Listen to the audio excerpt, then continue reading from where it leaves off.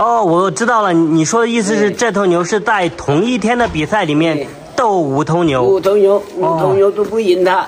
哦。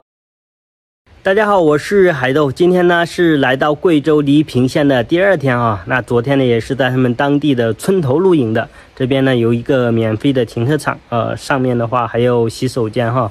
在这边露营呢，真的也是挺方便的。这个停车场呢不是很大哈，就在他们村子的村头，再往前面一点呢就到他们村了。这2天的天气也是挺好的哈。吃完中午饭呢，也是把衣服都洗了一下。那贵州的温度这几天真的也是挺舒服的哈，白天的温度呢也有20多度，像我前几天在广东嘛，广东那边白天也是20多度，所以说来到这边，仿佛还是在广东一样啊。不过呢，后天就要降温了，从20多度一下子降到4度哈。这次降温的话，不只是这边了，全国各地很多地方都要降温哈。这次的话是又有一股冷空气要降临。那我的车友昨天呢也是在这个停车场露营的哈，刚刚呢去镇上面了，刚刚回来去买菜了哈。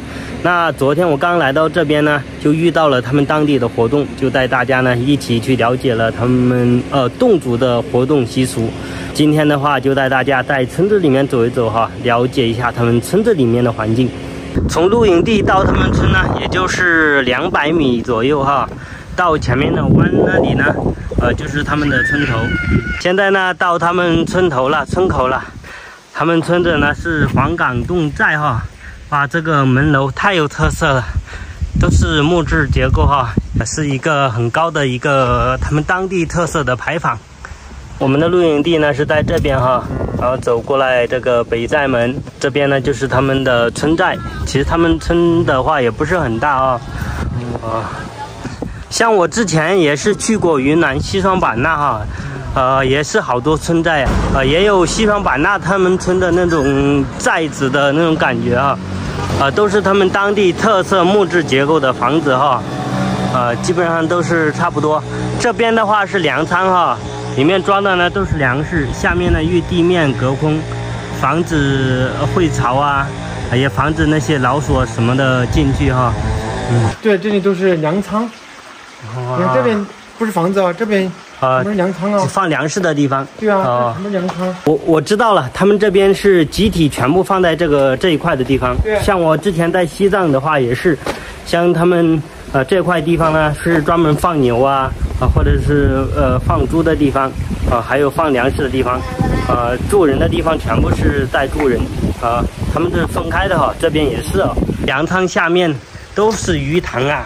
每个鱼塘里面都会有一些小鱼哈，而且整个村都被这个溪流贯穿。水上粮仓嘛。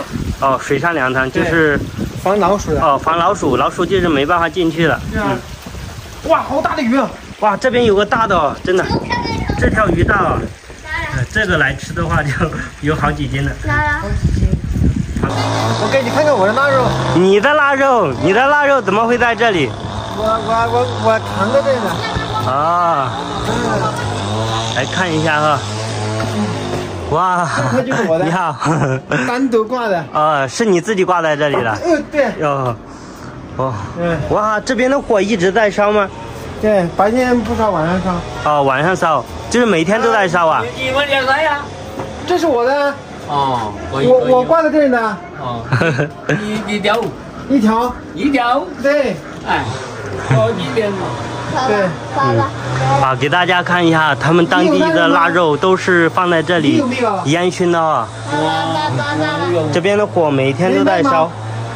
香仔，我问一下你像这边的腊肉，都是分好多家的还是怎么样？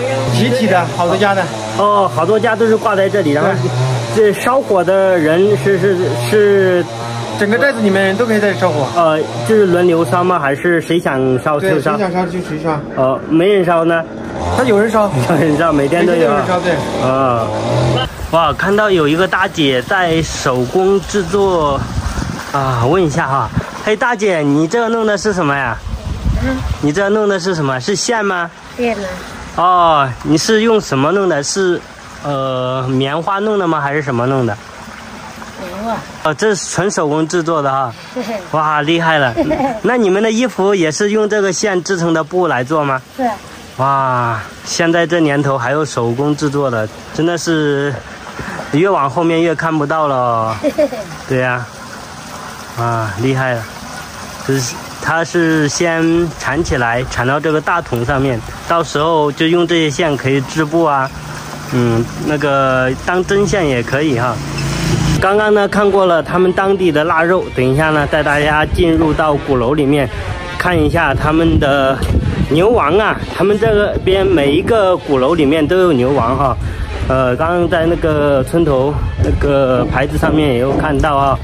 他们这边有好几个鼓楼，每一个鼓楼就是分为一组哈。等一下我们就去离近一点的鼓楼里面，带大家看一下他们当地的牛王是怎样的。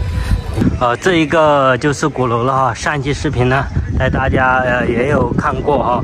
今天主要是带大家进到这个鼓楼里面去看那个牛王啊。昨天没有拍啊，今天带大家看一下他们当地的牛王。哇，还有很多人在这里休息啊！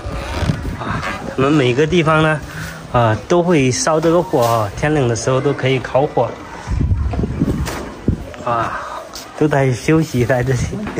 牛王就在这里啊！天哪，还有人在这里喂草给这头牛啊！哇，它的牛头真大哦，它的牛角，天哪，我感觉比我的手臂都要粗啊，和我的小腿那么粗，绝对是有的。这个牛太大了，不愧是牛王啊！还有个大叔在这里弄草，专门给它吃啊！哇，它的牛头，还有它的眼神呢，也是挺有杀伤力的。我发现它牛角上面还有镶的这个铁呀，这个尖尖，也是镶上去的哦。我想在斗牛的时候，它也起到了一定的作用哈。所以说你看到这头牛的牛头很大，当然它的牛蹄呢，它的腿也是很大的，很粗壮哈。当然它的力气也是非常的大。它从早上呢都开始吃一直是喂到晚上，一整天都在吃。晚上的话就让它休息了。它整个身体呢也是很壮啊。大叔，你们每一个鼓楼里面都会有这种的牛王是吧？像这种牛王是怎样子？是那个斗牛第一名吗？都赢了就是第一名。赢了没得第一名。没有得一名的不会放到这个鼓楼里面是吧？那像这头牛是什么时候比赛得的第一名啊？是上一年吗？他几次都得赢了就是第一名。几次都第一名，都是在上一年比赛的，对不对？在牛场里面，如果斗得5头牛，那就是第一名。我明白你的意思了。你说的这一头牛的话是都赢了，斗过5次的比赛，每一次都是第一名。第一次在场里面，他又等一个又来。一点斗，到最后都到5头6头呢。但还是让赢，咱们就是第一名。我知道了，你说的意思是这头牛是在同一天的比赛里面斗5头牛。5头牛都不赢它。那就是第一。哇，这头牛也太厉害了。那像这边是专门有人还喂草给它呀？我们是请一个吗？是请的。请一个人专门喂草给这头牛。你说喂草的这个大叔也是有给他发工资的。发工资。像他每天都要喂牛吗？每天喂牛啊。一年呢，喂到一天喂到晚上啊。那这头牛太幸福了，每天有专人喂它。这个草的话也是这个大叔去割吗？还是谁去割？我们90多户都人轮流去割。去割。那说明这头牛就是你们村共同来养的。我们这鼓楼90多户。就是你们这个鼓楼这一组的人共同来养的这头牛。一头牛都是20多万，每户都2000，20多万。哦，你说就是每一户出2000块钱，你就是这头牛的话，每年要花20多万。哇，天哪！都买了。每次都赢他们来这里还要增加那个价钱。哦，那个价钱是。像我们是22万，那价钱要30万。哦，是这样子的。哦。那如果他赢了比赛的话，他有奖金吗？我们这里没带奖金。哦。自己搞过红薯习惯的。哦。明白。我们不是搞那个斗牛比赛的。哦。但是我们是对手赛。跟那重江对手赛，我们礼宾县。大叔，像这头牛的话，它有多重啊？1000多斤，2000斤呢。哦，2000斤呢。对。哇，这头牛被喂的这么壮，那就是差不多1吨重了。